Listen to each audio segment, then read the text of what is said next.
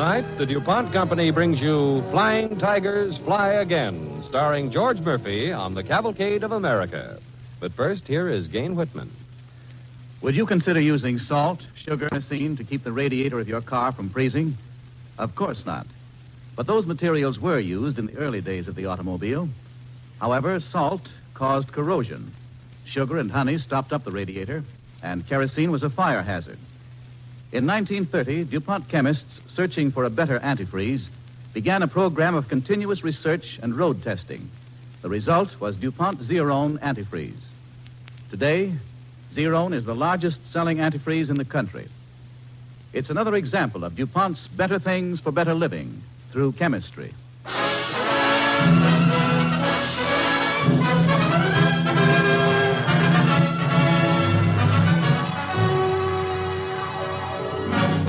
America, the Pony Express,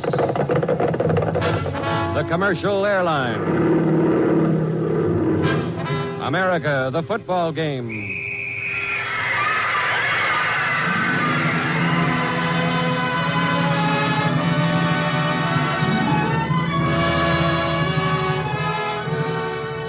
America means skyscrapers and haylofts, the crack of a pioneer's flintlock and the sound of a riveter's machine.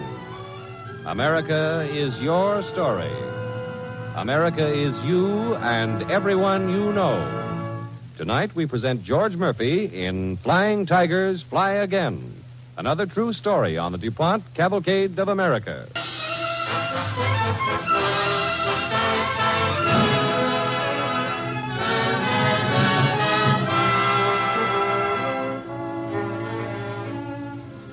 Trying to remember just when and where a thing started is a pretty tough job. I don't think anybody can point to a calendar and say, that's the date we first thought of it. Thought of what? Well, the Flying Tiger Airline. That's right, Flying Tigers. Sure, I was one of them. My name's Bob Prescott. Then there was a guy called Catfish, another guy named Link. The three of us in particular had an idea looping around in our heads. We always figured the war'd be over someday, and if we pulled out of it okay, we had to have a cushion to fall back on when we got back to the States. Anyway, one day back at our base in Loy Wing, China, in the Ready Shack... I raise you, too. Shark Red 1 from base. Hey, quiet, Shark quiet. Red 1 from base. Come in. Shark Red 1 from base. Base to Shark Red 1. Come in. Hey, that's Bob Prescott he's calling. Come in, Shark Red 1. Come in. Bob should answer. Yeah. This is base calling Shark Red 1. Come in. This is Shark Red 1. Go ahead. He's okay. Chinese net reporting. 3 bandits approaching from south. You get them, cowboy. I'm barefoot. Thanks, Bob. Will do. Some people have all the luck. Yeah, what's luck got to do with it, Rossi? I never get a crack at 3 when I'm upstairs. But let Bob go out on patrol and every little son of bonsai is out for a ride. Listen, when you fly 100 hours a month, it's not luck. It's work. In 100 hours, you got to run into some of them. Hi, Link. Hi, Rossi. Hi, Catfish. Hello. I heard Bob's call. He answered, huh? Sure. 3 bandits. He's after him. Hey, what's eating you, Rossi? Try to fill an inside straight again last night? That he did. Oh, you'll never learn. His money looks so good in my pocket. Let me ask you guys a question, Link. Yeah, what? What are you saving your dough for? For tomorrow? Maybe? Maybe it'll never come. In this business, a guy's got to count on today. That's what I like about you, Rossi. No matter how dull things get, we can always count on you to bring in the sunshine and light. Come on, answer the question. Why are you putting the dough in the sock? You know. That Flying Tiger line back in the States? Sure. Sure, he says, sure. Just like that. Well, what's wrong with the idea? Everything. For instance. It's a dumb idea, that's all. An airline to carry freight. Won't work, that's all. Why not? What are you, the DA? Go on, why won't it work? Works here in China. Catfish is right. We ferry everything you can think of over the hump. That's different. Oh, the run from New York to California wouldn't be any harder than the one from Kunming to Dinjan. Hey, here comes Bob. Yeah, come on.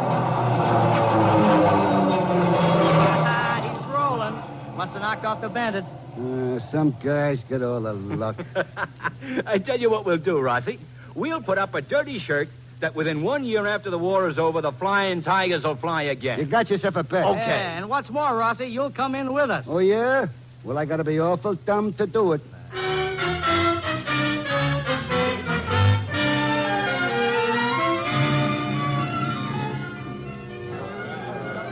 Break out the drinks, boys. Hey, Bob, did you get him? How many? Just one this time. Photo recount job. He got his pictures all right, but he'll have to show them to his honorable ancestors. Break out the champagne, boys. Champagne? Hey, you kidding? Where's our treasure? Right here, getting cooled off. Ah, good old American beer. Kick it open and let's have a toast. Hurry up, Catfish. Oh, Come on. I'm not opening this with my teeth, you know. There she is. Will you pour, Mr. Prescott? That I will, Catfish, that I will. Hey, you in on this, Rossi? What am I, an outcast? Here you are. Here we go. To the end of the war. No. Here's to the Flying Tiger Airline, back in the States. I gotta drink to that? Give me that beer. All right. I'll drink to anything. To the Flying Tiger Airline and success.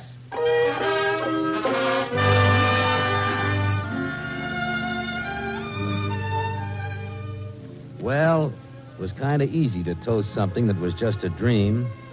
Back in China, it looked pretty real. But the war ended, and most of us came back to the States. Rossi stayed over in China to ferry freight. Link, Catfish, and I kept our idea, but, well, every Friday night we'd meet a little hamburger joint downtown. Say, you guys, it's 10:30, and if there's nothing else you want to All order... right. It's getting late. Want anything, Catfish? Nothing. Look, we're going to close up soon. Hey, Link, Huh? what's keeping him? You guys are keeping me. Hey, look, honey, we're waiting for a very important third party. That's what you said at 8:30. He'll be along in a minute. That's what you said at 9:30. Now, look, if you don't want to order nothing, you can get up. Hold it. Hey, it's about time you ambled along. Yeah, where you been, I'm Bob? sorry, fellas, I couldn't help it. Bring us some Joe, honey. What's Joe? Coffee, baby. Some like it hot? And some get it 9 days old, too. Sure you can afford it? What's the matter with her? She's been waiting too long. Yeah, like Link and me. Well, I'm sorry I couldn't help it, but I got good news. Oh, good news. What's that? What's the matter with you two? You got faces like ceiling zero. Well, it's like this, Bob. It's just that we've been sitting here figuring. Yeah, adding things up, so. Yeah? You know? What did you get? A low score. Look, Bob, that airline was a cinch in China, but back here in the States, it's tough. Not enough old day. Maybe Rossi was right. We should have had a good time with it when we were earning it. Now, look, if you two sourpusses will shut up for a minute, I've got some news. Go ahead. Better be good. I lost my job. Swell. What did you say? I said swell. Now you can give all your time to being vice president in charge of operations. Catfish. Yeah? He said operations, didn't he? He said operations. That's what I thought he said. What operation? Oh, shut up a minute. Now, listen. We're going to get our big chance. Yeah, that's what you said last week. I got a better memory. It was last month. Do I do the talking or do you guys? Go ahead. All right. Now, look. Would a fleet of 14 Conestogas convince you? 14. No, he said 40. When you dream, dream good. It's all we've got. One Conestoga costs $50,000, and we've only got $35,000. 14 would come to, let's see, 14 times 50 is... Now, wait. You haven't heard the whole story. Oh, there's more? Sure, there's more. I took an option on the whole 14. I can get them for $400,000. Yeah, but why take an option when we're only $365,000 short? Look, couldn't we take less than the 14? No, we couldn't take less. They wouldn't break up the lot. 14 or none. Well, so long, fellas. I'm going east. Thanks for the dream. Now, wait a minute. Sit down, Link. Look, there's another buyer who'll take 4 of them off our hands at $50,000 apiece. You know, the fog is closing in. I can't see it all now. What good is it going to do us if some other buyer wants 4? Well, it means just this. We'll be buying 10 of them for ourselves at $200,000. So simple. Sure, it's simple, and I know we can do it. Look, we'll see businessmen, bankers. We'll get the money. How about it? Here's your coffee. Sports. Yeah, put it down, honey. That'll be 80 cents. Huh? 80 cents for 3 cups of coffee? There's a 50-cent charge for writing on the tablecloth.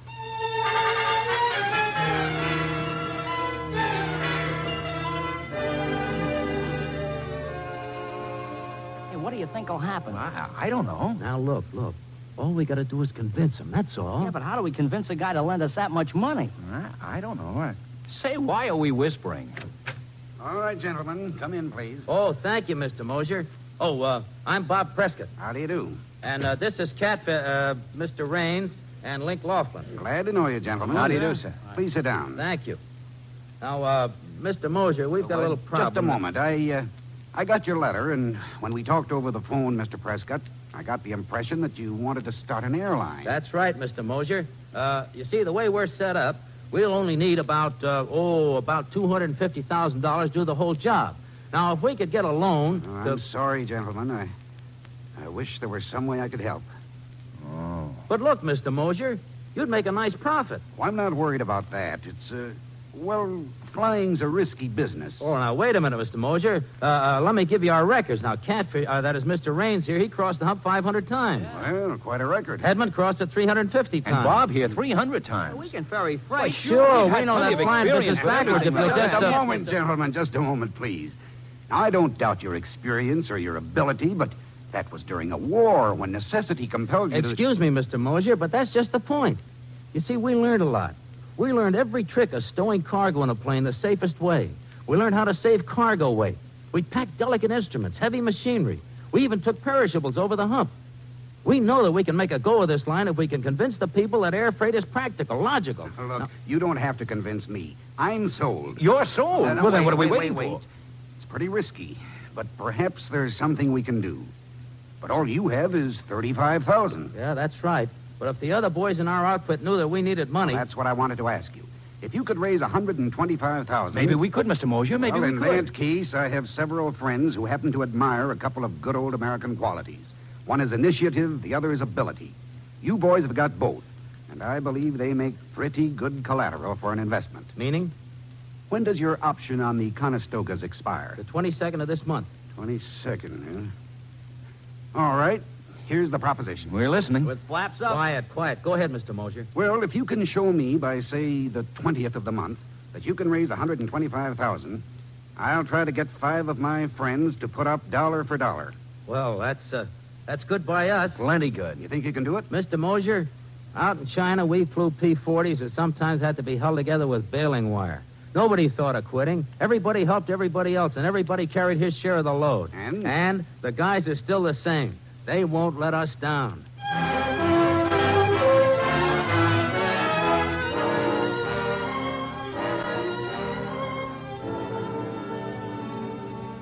Are you sure of it, Catfish?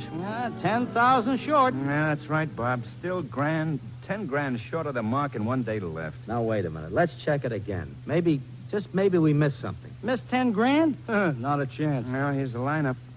Tom Haywood's in for 6,000. Bill Bartling, 10, right? Right. Cliff Grill puts in for 4,000. 15 from Duke Hedman. Joe Rosebird anteed up 4,000. And that's it. Almost the whole gang's in and was still out on the limb for 10 grand. Might as well be 50. Yeah. Well, we tried. Yeah, come in. Mr. Prescott? Yeah, that's me. What do we got, kid? Package for you, sir. Sign here. Package? Okay. There you are. Thanks. Package. Hey. Open it up. Hey, what the devil is this? A dirty shirt. What? Hey, is this one of your gags, Catfish? What? At a time like this, who'd be pulling gags? Hey, wait a second. There's a note sticking out of the pocket, see? Yeah. Yeah, holy smokes. Read this. What's What's up? it say? Well, wait a minute. Anybody remember Rossi? You remember old Yeah, Sourpuss yeah. Rossi? What did he say? Well, Read get a it. load of this. Listen. Dear Skinflint, sorry I didn't get your first cable. Busy in Calcutta. Herewith, however, one dirty shirt to pay off a bet. And you can count me in for anything up to 15,000. Wow. Love and Holy kisses, Rossi. Oh, well, Rossi. that does it, fellas. We're in business.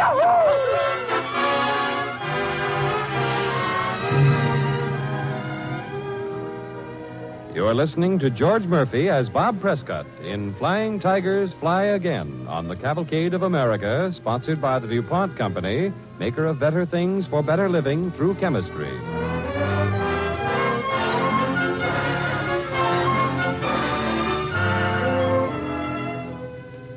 Well, we got the money and then the planes, but we still didn't have the business.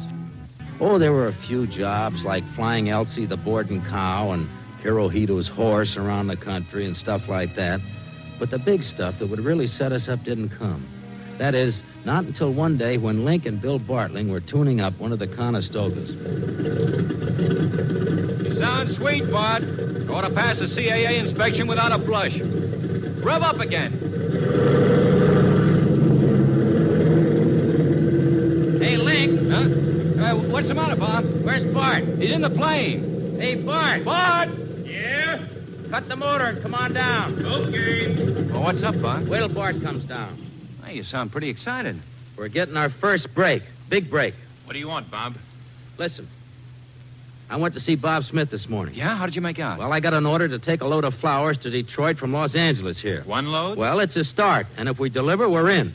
This will prove to shippers that we can get their stuff out fast. Hey, wait a minute. Flowers are perishable. Sure, I know it. These jobs aren't refrigerated. Okay, so they're not refrigerated. It's the fall of the year, isn't it? It's cool upstairs. Fly as high as you can. It'll be okay. If we can make this one, we'll be able to buy refrigeration. Yeah, that's good.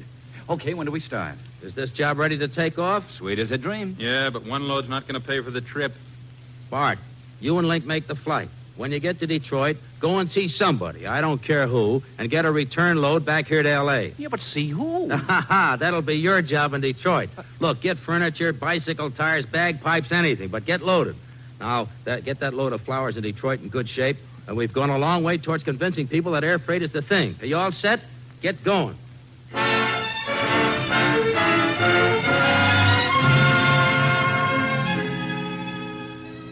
Link and Bart got the flowers to Detroit okay.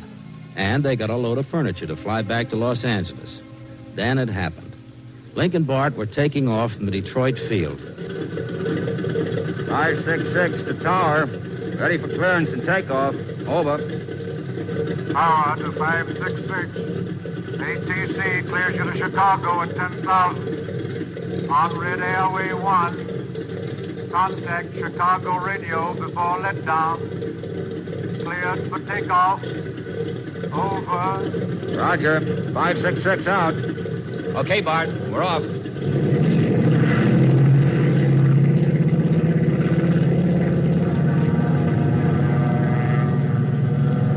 Mixture ridge. Mixture ridge. Gear up. Gear up. Flaps up. Flaps up. Hey, Link! Our right engine's smoking. Feather right prop. Gas off. Switch off. Switch off. She's blazing, Link. I think the wing tank's caught. We haven't enough altitude. I'm going to try a belly landing. Hang on. We stop here.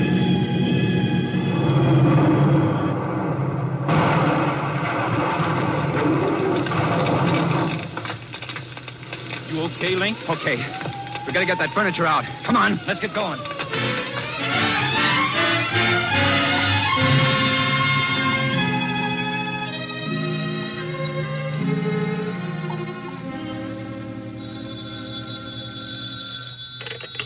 Flying Tiger Line. Prescott speaking. Hello, Bob.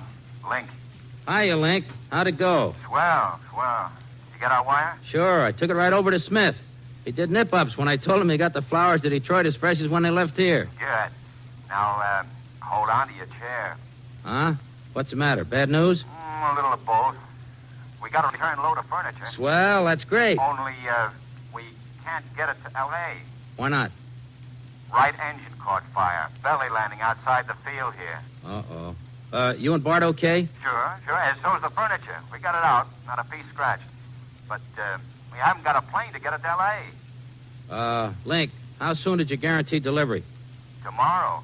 Can't be done. Yes, it can. Look, Link, now listen. Charter a plane and fly it out here right away. Are you crazy? That'd eat up everything we made on the load of flowers. That's okay. Charter a plane. You guaranteed delivery of that furniture to L.A., we're going to make good. Yeah, but Bob... It's okay, Link. It's okay. Things are looking up. Not from this end. Well, if you were here, my friend, I'd show you a nice fat contract with the Fruit Growers Association. 1 load a week from Los Angeles to New York. What? Then we did it. We sure did. Link, now look, charter that plane like I told you, deliver the furniture, and we'll break open a bottle of beer.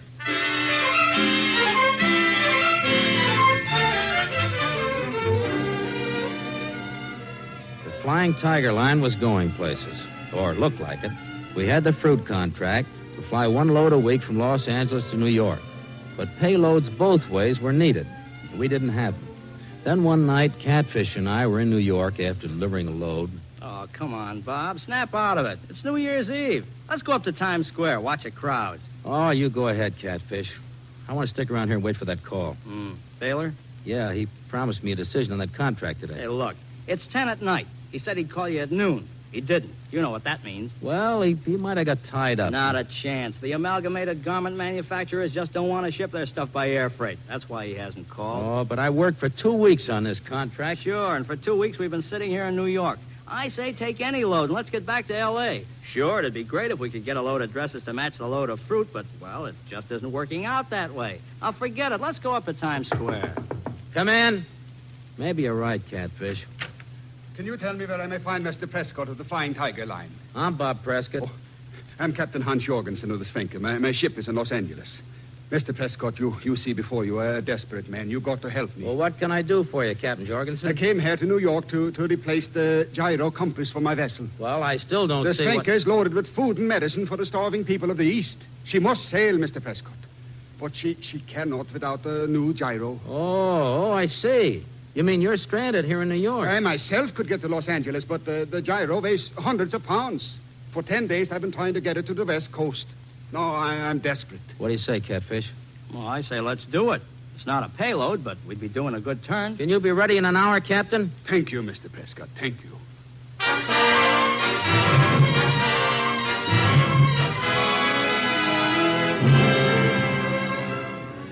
Well, we took Captain Jorgensen to Los Angeles. We thought it was just one of those things until the next day. Bob, look. Look at this write-up in the paper. Look. Hey, sea captain flown to ship. Flying Tiger Airline. Hey, it's about us. Yeah, we do a favor for one guy, and the next day we're spread all over the papers. What do you know? The whole story of the airline, the syndicated column. That means we're spread all over the states. Sure, but... Flying Tigers, Bob Prescott here. This is Link. We got into New York okay last night. Weather okay? Yeah, a little storm. Nothing much. Well, what else? Oh, just wanted to hear your voice, Angel Face. Hey, look, you didn't call me up to tell me that you got in okay. Now, what's up? A man named Baylor called me when I got in. Baylor? Baylor? Amalgamated? Yeah, that's the fella. Link, I'll break your head open if you don't talk. What did he say? Well, you read the papers. Saw that story on it. You know, the Captain Jorgensen one. Anything else you want to know? Stop running up the phone bill. What about Baylor? Oh, a little matter of flying dresses to California, 52-week contract, and listen, a daily plane.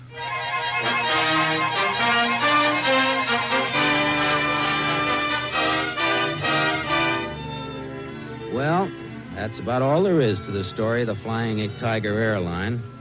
Later on one night, a bunch of us were kind of getting together to celebrate. You know, like we used to out in China. Wait a minute. Hold it, you guys. A few years ago, we used to toast anybody who knocked off a zero. You bet. Well, we can't do that anymore, but we can toast something else. So break out the bottle of beer. All right, come on. A long time ago, we drank to... The Flying Tiger line. And here we go again. Up glasses. No, wait a minute. Hold it. You guys are forgetting something. What are we forgetting? This toast. Here's to what made the Flying Tiger Airline possible. Here's to what gave us our chance to show what we could do. Fellas, here's to the real backer of the Flying Tiger Airline, America.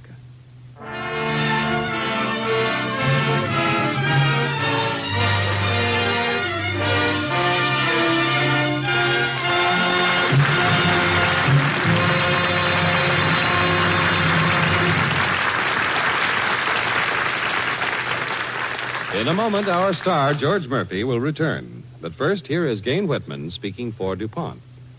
The first snow, like white powder on the ground, makes you want to get out into the open. The trees are bare.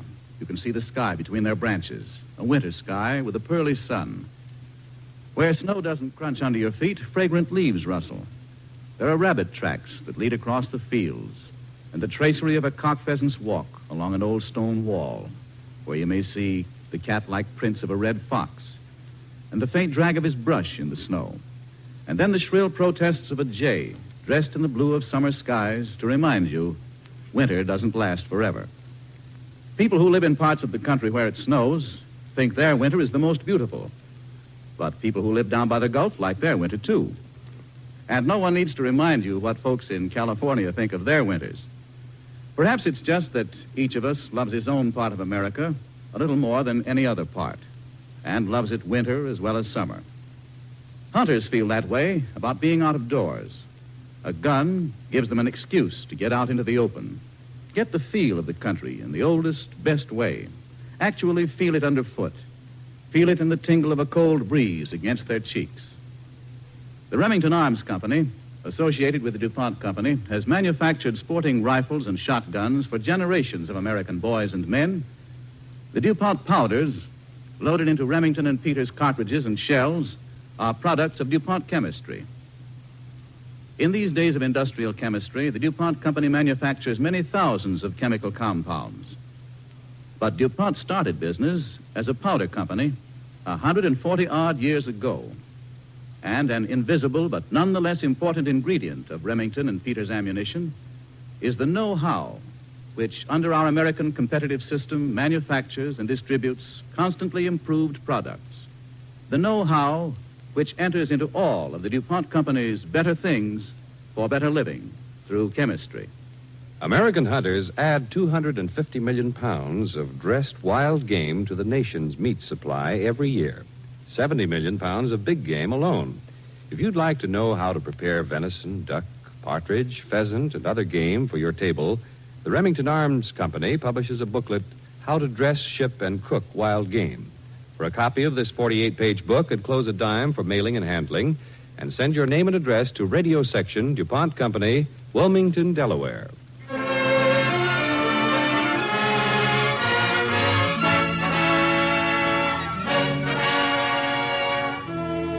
And now our star, George Murphy. Thank you, Gain.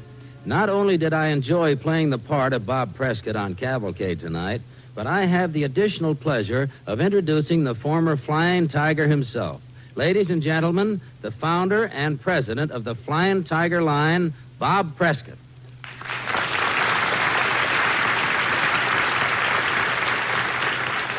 Thanks, George.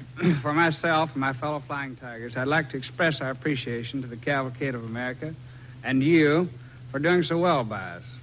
You know, it has been said that our story brings out how veterans can convert the wartime know-how they picked up into useful peacetime practices, all to the good. But for me, I'd like to say in all honesty and with conviction that our enterprise stands for something bigger. As a flyer, I've seen a lot of our world, all sorts of countries. As when I think how we were able to turn what was just an idea into a big airline operation, that I feel good about this USA we fought for. Because without pulling any punches and laying it right on the line, where else on earth today could a man get the opportunity and freedom to make a dream like ours pay off? Except right here. You can count on me as one who is grateful and proud of this country. I always will be. Thank you.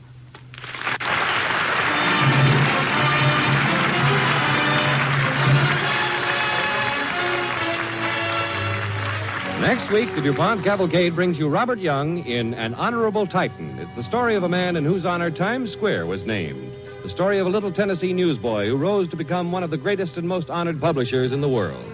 It was a long and difficult fight for Adolph Ochs, publisher of the New York Times, but by hard work, uncompromising principles, and unswerving faith, he built to greatness the paper whose masthead bears the famous slogan, All the News That's Fit to Print. Be sure and listen next Monday to An Honorable Titan starring Robert Young.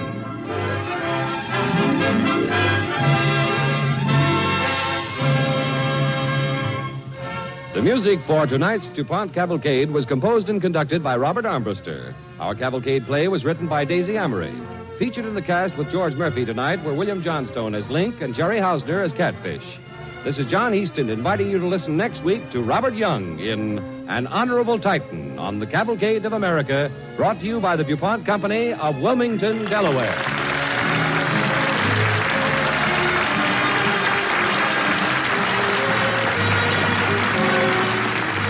The Cavalcade of America came to you from Hollywood. This is NBC, the national broadcasting company.